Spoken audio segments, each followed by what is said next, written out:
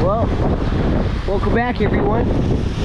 23 knots of breeze, 16, 6, 17, 18. You get the idea. It's just a glorious day.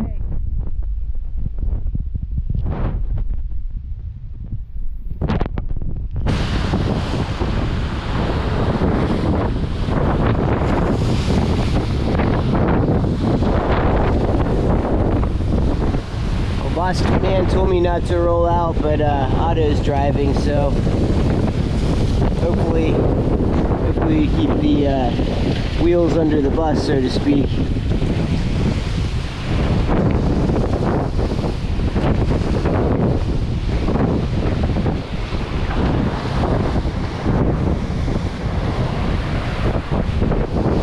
Pretty crazy.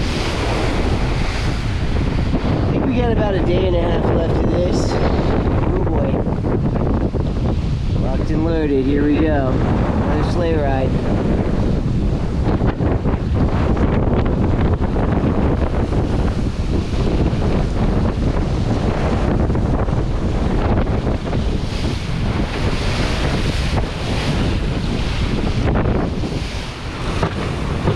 Autopilot driving? Yes it is.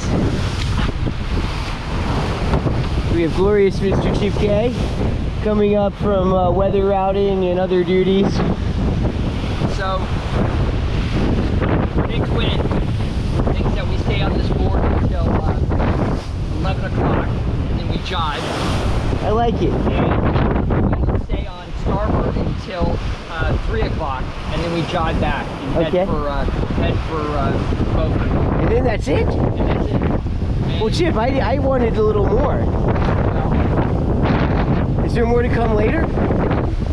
Yeah. Stand by? Yeah, there's a standby. There's going to be more to come later. Yeah. Yeah. This is just leg one. Oh, okay. Leg one of. Well, I talked to Otto and told him not to roll it out, Yeah. because you told me not to roll it out. Roll it out. But Yeah. we seem to be okay right now. There were one or two times where it was a little dicey. Yeah. Otto came way up. We got loaded up on a little wave. Yeah. Well, that's it for now, ladies and gentlemen. Hey, Fred, let me ask you something Yeah. while we're on. Sure. While we're on camera, how did the spin sheet end up on the outside of the